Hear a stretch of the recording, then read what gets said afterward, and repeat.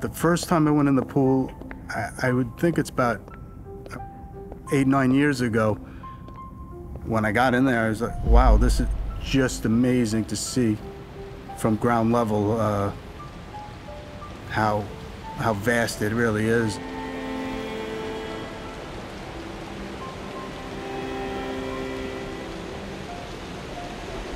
My name is Jim Maroon, and I work at the 9/11 Memorial, and I'm a pool cleaner.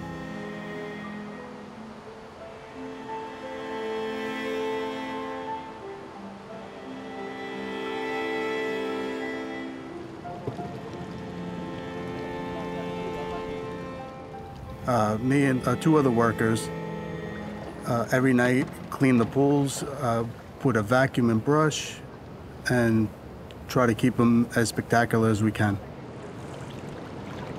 We clean the pools 5 nights a week. We work at night from midnight to 8 in the morning.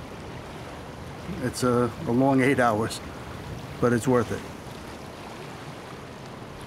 My father's worked down here pretty much his whole adult life. He was at the boat towers and a couple of the other buildings too, so I've spent most of my life down here.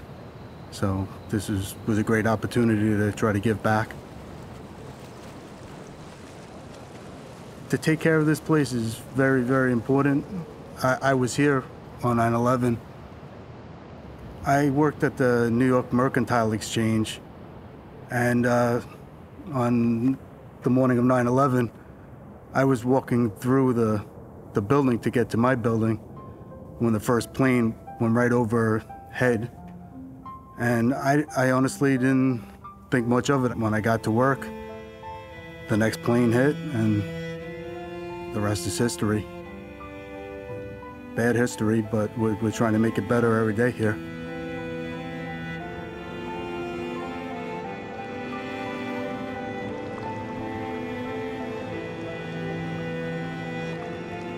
When I'm cleaning the pool, I think most of the time I'm thinking, did I do this well? Because I don't want to come out of that pool 8 hours later and somebody saying, wow, that pool looks bad, you know, and then I would feel bad. But luckily, we do it well pretty much every night.